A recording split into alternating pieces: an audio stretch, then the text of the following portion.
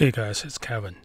I have other videos showing you using ultrasonic cleaner to clean printheads. I have so many questions, and I have to say, if you're not using it correctly, it's going to damage your printhead. So today we're going to clean a couple printheads. I'm going to talk about what kind of printheads is suitable for ultrasonic cleaning. Ultrasonic is effective when you have a dry ink underneath the nozzle outside the cartridge. Look like this. So ultrasonic is going to clean those accumulated ink and also the nozzle tube. In most occasions, it's pretty safe to clean, for example, HP or Canon cartridges. However, for Epson printheads, it all depends on your skill and your knowledge. So in general, I don't recommend you clean the Epson cartridges. IC boards is fine, just throw it in. Ultrasonic waves gonna create bubbles. When the bubble bursts, it's going to create a micro explosions. So basically, you get a micro explosions, millions of them inside the liquid, and therefore the dirt get knock out the surface. So this is safe for most parts, but not safe for things with membranes. For example, microphone or earphone, and most printheads are okay. For example, HP and Canon, they are bubble jets.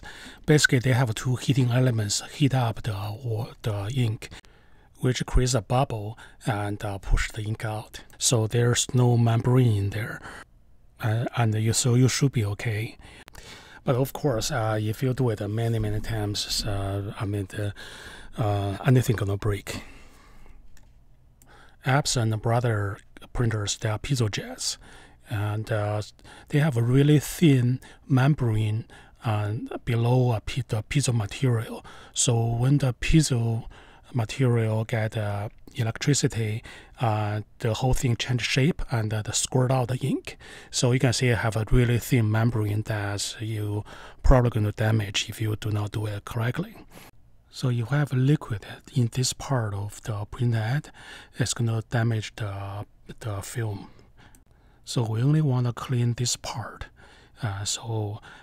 Therefore, we remove the ink from the top, make sure the top is empty, and we open up the nozzle tube. When this part is open, and we push the dirt, push them out of the tube. You can see it's complicated.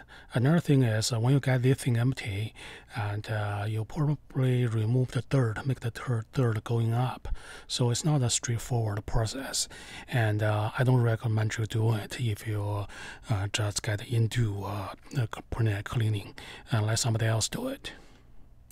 Another thing is, if it's $30–40 printhead or a cartridge, go ahead try it. If it's like the X5, which is about $1,000 an hour, right? Don't do it. I'm using this one from Amazon, which is like $40, and also they have a coupon. And I'm going to post coupon and the link in the description too. And also, if you just want to know the ASIN is BO7Q569B68. This is good for like things with irregular shapes or different apertures, such as printhead.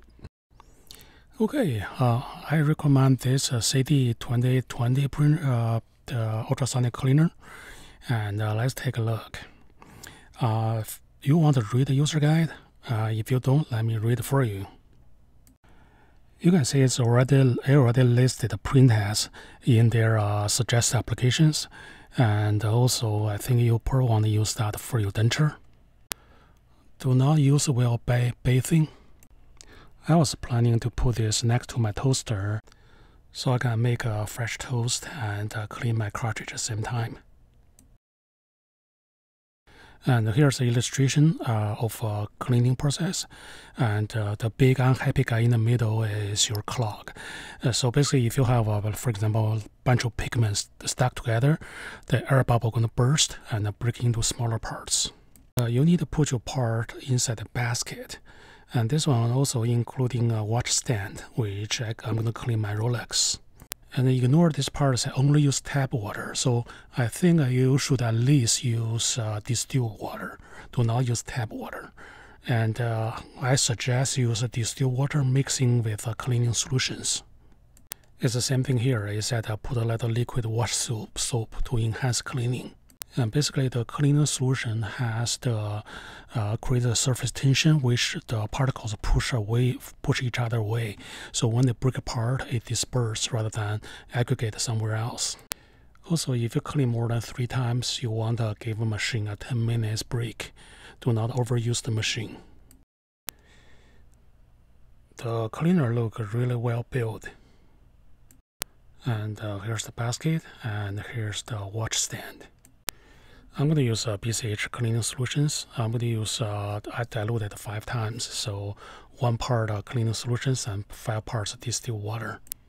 We don't want to soak the whole thing in the cleaning solutions, so we just maybe have a 1/4 of inch above the basket, and now we put a printhead on it. Here's how to change the working time. So we select a 1.5 minutes for now, and then we'll click start. You can see most of the cloths are gone, and still the top there are some left, so we probably need another cycle of cleaning. And here you can see in our lab we have a commercial ultrasonic cleaner and can clean like 20-30 cartridges at a time. Much better, just a little tiny bit left on the top. You might not always can see the clog. For example, this Canon printer, they look okay. But when we put it in the cleaner, you can see only the blue comes out, the cyan. When I lift it up, you can see a tiny bit of yellow. And so we probably will now have a magenta. I'm going to add a little bit more cleaning solutions. You can see a little bit of black now. The color comes out should be black, because if you have equal part of cyan, magenta, and yellow, and they mix together, become a black. Here's how to check your result. And yeah, you only get cyan and yellow, a tiny bit of magenta. So let's go second round. I usually take out the priming tool, so I prime it, ultrasonic clean it, prime it again, and just so I can keep sucking out the dirt and clogs. If you need a priming tool, you can go to BCH Technologies.com and go to accessories, priming click and syringe, and here you can pick up a priming tool. There should be a video on the page that shows you how to use the priming tool. Basically, you put the cartridge on the priming clip and just draw the ink from the bottom, and so therefore you remove the particles that you just break apart with the ultrasonic cleaner. Let's see the result, and we can see there are a lot more magenta coming out, the top part coming out, and compared to the earlier one. So we just gonna keep working on this. Okay, I hope you enjoyed this video. Visit us www.bchtechnologies.com or locally at Greensboro, North Carolina. Cheers.